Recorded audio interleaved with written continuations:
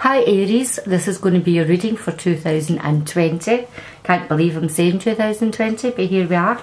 Been a very quick year.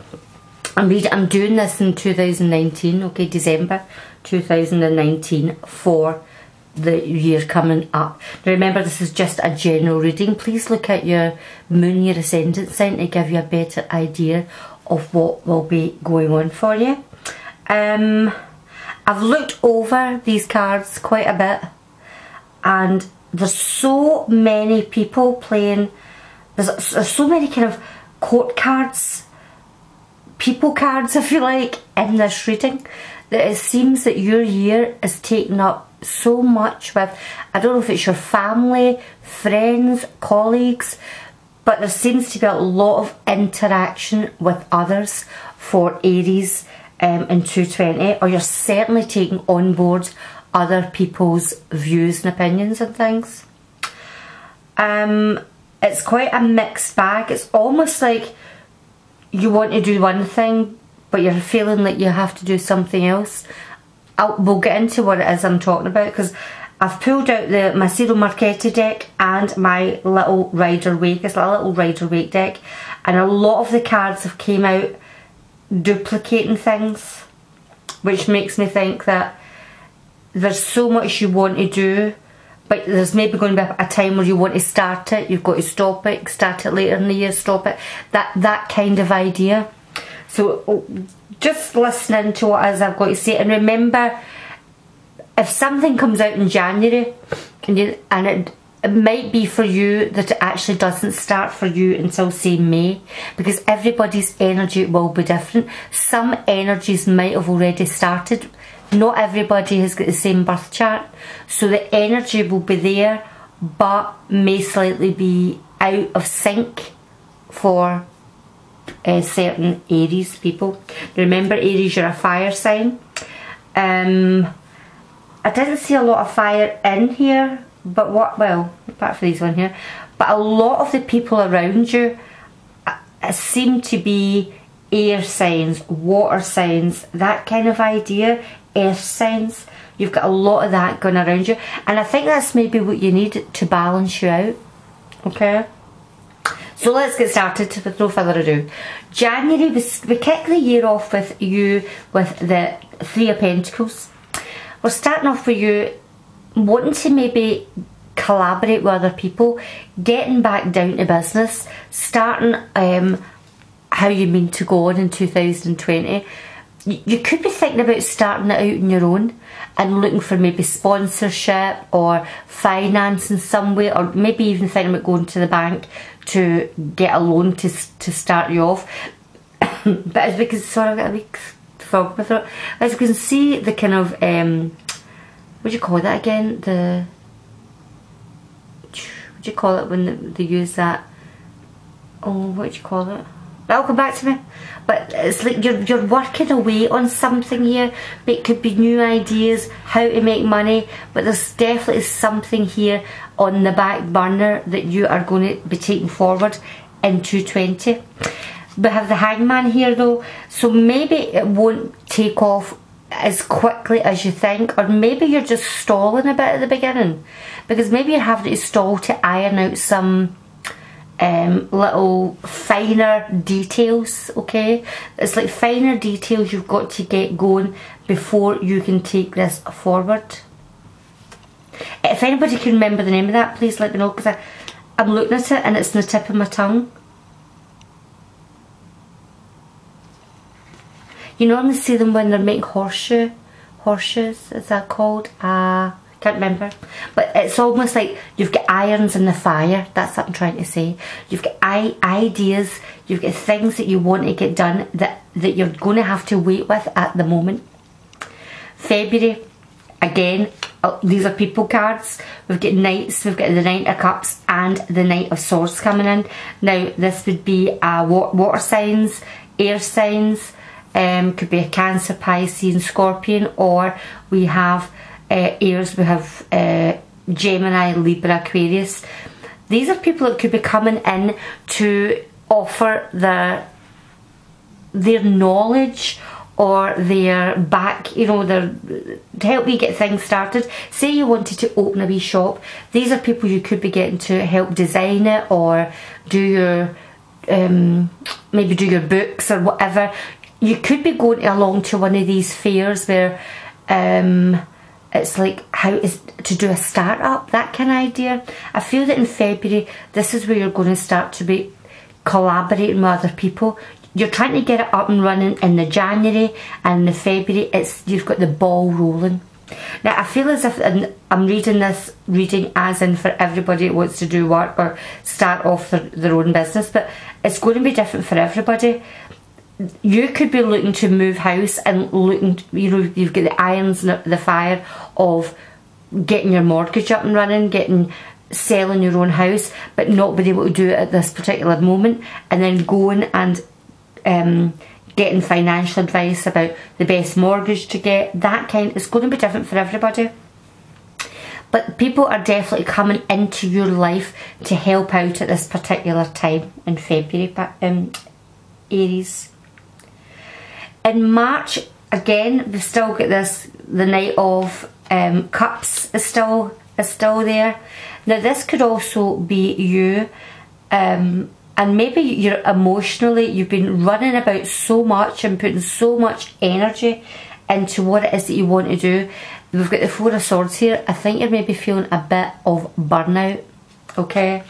You're maybe needing to take a step back, because in a very short time you've been doing a lot of movement, a lot of getting everything put down in paper and trying to solidify things.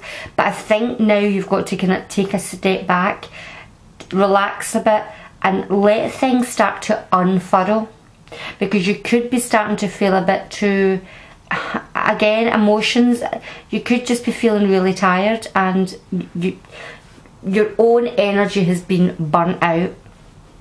With us getting into April, we've got the Queen of Pentacles here, and we have the Eight of Cups. Now, I think this is a time where you've got to look, you normally would read the Eight of Cups as walking away for things that don't serve you. I think in this case, it's discarding things that you've done all this planning, right?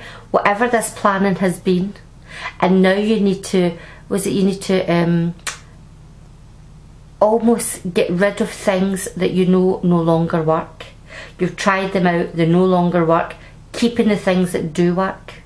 That's what I think for this one with the Queen of Pentacles. The Queen of Pentacles here could be you yourself.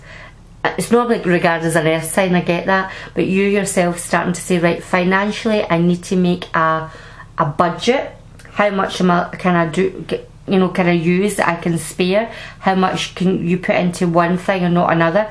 And I think this is you now looking at things that are an expense that you no longer need. You could be sitting down, something as simple as looking through your expenditure, looking at what you use. Maybe you're looking to change suppliers. You know, like if you are in business, you could be looking at suppliers. If you're not in business, and this is to do with the home, so who supplies your energy, who supplies your electricity, your gas, you could be looking to change that. Looking at your finances and walking away from companies that no longer give the good deals. In May, we have got the Nine of Wands and the Knight of Swords. Again, more people. I can't get away with this. I mean, in near enough but every part of your month, there's a person showing up that's putting their tuppence worth in.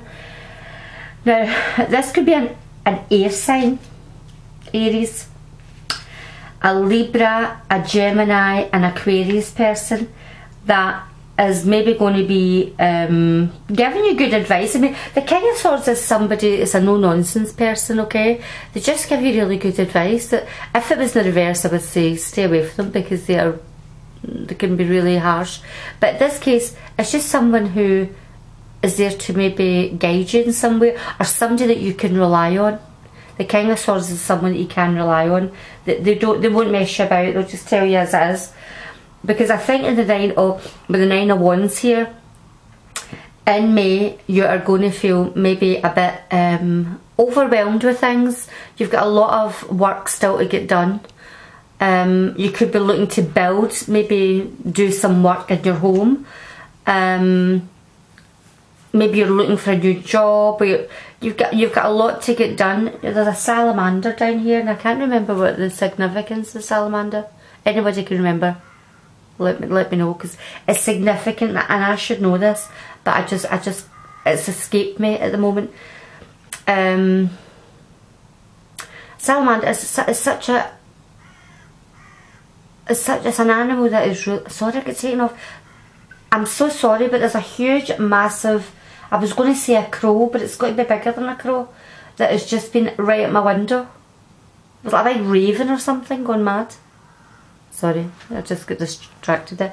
The salamander is significant in the Rider-Waite, and I'll remember this when I've stopped doing this reading.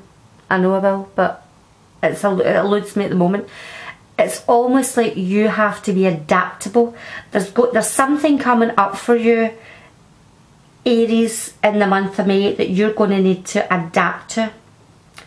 You're maybe going to need to draw every single bit of strength that you've got, all your tools, everything that you have learned, or your knowledge is going to be needed in the month of May. For whatever reason, I almost feel like there could be something legal coming up for you in the month of May. I don't know why I'm thinking that, but you're going to need all your everything that you can put your hands on, every bit of knowledge that you know, every skill that you've got, you're going to need it in May. And I think that this could be to do with restructuring something in your life, whether it is your home or something that you've got to do. You're going to have to use every bit of energy that you've got. In the month of June, we've got two pages here, two new offers coming in. The Page of Swords and the Page of Wands. I also feel maybe you could just be feeling quite childlike. I think you've been through so much. From the beginning of January right through to May, you've really had it on board. You've really, you've been collaborating, trying to get things up and running, looking for advice from people, getting people to help out with certain things. And I think you're just wanting to let go of the responsibilities and almost be an inner child, go into your inner child again. You could also be doing inner child work. If you know what that means, you could be having a dark night of the soul moment and actually trying to heal your inner child of things that's happened to you in the past. I think everybody should do that, actually. Everybody, in my opinion, is damaged in some way through their upbringing. You could have the greatest parents in the world, but something just does something. You know what I mean? Look at doing some inner child work. Especially if this has came up at this particular time. It could have been something as simple or something as normal as parents splitting up, and you think that you always go over it, and you haven't really. There's just something that's still something's still there. Because when the two pages come out together, I feel that it's to do with yourself. If it's not, it could be you having to, maybe you're going to hear of a birth, or your own children are going to be playing a huge part in your life in June. June seems to be a time of new starts. New starts. New starts in the way how you work, new starts in the way how you think. In July we have, you seem to be doing a lot of walking away for some reason. In July we also have the 8 of Cups, plus we've got the three of Wands. You are definitely, you're not waiting about anymore, Aries. You're going to move forward. You're going to change how you've been doing things. No longer stuck doing the same old pattern, or waiting for somebody else to do it for you, almost waiting about for somebody else to make changes for you. You're going to just do it yourself, because you're walking away from something and moving on to something a lot more fulfilling. You're walking away from things that no longer serve. And that's a classic statement for the Eight of Cups. That's what the card in itself means. Moving forward to new ground. And as you can see, they're moving to higher ground. So it's always moving. You're moving up. You're ascending. So you're moving forward. And with the Three of Wands here, you're no longer standing around. You're going to take the third staff and move forward, leaving these two behind. Two behind and a new start. There's a new start for you in July, Aries. August, you could be quite, you have moved away, remember? We have got the Six of Cups, which normally means nostalgia, looking back to the past. But it could just be looking at happy times. You could just be looking at happy times, hoping for a new start, with a new happiness. We've got the children in the garden, we've got the little rabbits moving about. You could be looking at what you want rather than looking back in the past. I think in this case it's looking forward to what you are going to plan for yourself, because we've got the Knight of Pentacles. You could be looking back in the past of thinking of what you thought you would have as a child, looking at what you wanted for your future, that you wanted, the happy life, to be successful, to be independent.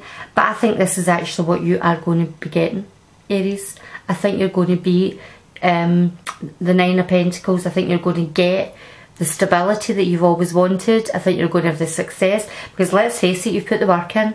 You're going to have the success that you've been working towards, and your wish coming true for what you wanted as a child. Remember, you've done this inner child work, and this is you now. You've healed. I honestly do think there's a lot of healing to get done for Aries in 2020. I think you need to heal something from your past. Things that are not working for you now, or things that set you off, you should look at what it is, why it sets you off, and you'll look back and it'll be something from when you were a child. September, wow, we have got the Best Wish card, we've got the Sun. You have got a wish coming true, something that you've worked hard for, something you've been trying to manifest is going to come through for you. And we've got the High Priestess here, and I think that's because you've been listening also to your own inner guidance. Hope you can see that without that glare. You've been listening to your inner voice, not listen to everybody all the time. By all means, with all these people coming to give you advice, take what you feel works and discard the rest, like most of us do, because I think this is a time where you've really got to rely on you. You could even be having some kind of psychic manifestations come September. You could really be starting to get quite psychic, almost like reading people before they even open their mouth. It's like sussing people out before you've really got to know them. You get an inner gut feeling. I do that all the time and always feel bad. I think, oh God, why do I think that? I don't even know this person. And I always end up right. So this is a time where you are going to definitely listen to your own higher self. You're going to be becoming more psychic. You could even start getting some kind of experiences, like paranormal experiences. I really do feel you're going to open up to realms that have been close to you before. Not close to you, you just weren't aware of them. There's going to be a huge awareness, almost like an awakening for Aries in the month of September 2020. October, even when you say 2020, it just sounds like a magical number. October, here we go again. Finances, the Queen of Pentacles. I really do think, rather than this being a person, this is twice the Queen of Pentacles has turned up in this reading, straight across from one another. I really feel that your financial situation is going to be, I think you're going to be getting a payout of some kind, because along with it we've got the Six of Pentacles, and as you can see, someone is, it's almost like a fairness in exchange, like a fair exchange. you could be getting what you're worth. The money and energy that you've been putting in, you're now going to get a payoff for it. It's going to make you more aware of your finances, be in a better financial situation here, in a happier place, if you like. Could be getting a little windfall. Maybe you're going to get something, an inheritance. Maybe someone's going to gift you something in the month of October, Aries. Let me see. Taking you on to November. Again, we have a king, more people. The King of Pentacles, we have the Queen of Pentacles here, and the King of Pentacles, air signs, and the Two of Pentacles. With this, you know, this could even be parents, and if they have passed over, this could be parents that are looking over you and guiding you. And I say parents, or even people that are someone that you regarded as a parent, someone who was just wanted what was best for you. I feel you are going to be getting guidance between October and November, just to see these out. And it's all to do with your place in this world. It's all to do with what you have, whether it's your finances, your home life, what you own, what is yours. And I think you are going to definitely be looking to not juggle. We've got the Two of Pentacles here, so the man juggling, but it's almost like how you are going to take your financial situation forward, how you are going to be, even right down to the best way of paying for things. You know, if you want to even take out, maybe buy a new car, but you want to finance for it, or taking a trip. I mean, here we have here, if you look, the boats are in really choppy water. I really feel that maybe in November you have been looking at how do you get the best investments or the best plans. Remember, we were looking at even how to get the best value for your money, and I think this is what is going to happen. You're definitely going to be looking at how you can make your money work for you. You could even be thinking about taking a trip abroad or over water, and the best way to pay for it. Even going online and looking at best deals on a cruise, or you know, you could be thinking about going on a cruise. You know, maybe getting something organised in November for 2021. Could be something as simple as that. But when we go to December here, we do have the Six of Swords. You know, when you look at these two cards straight together, both have got water in the cards. Both look like they have got quite choppy water.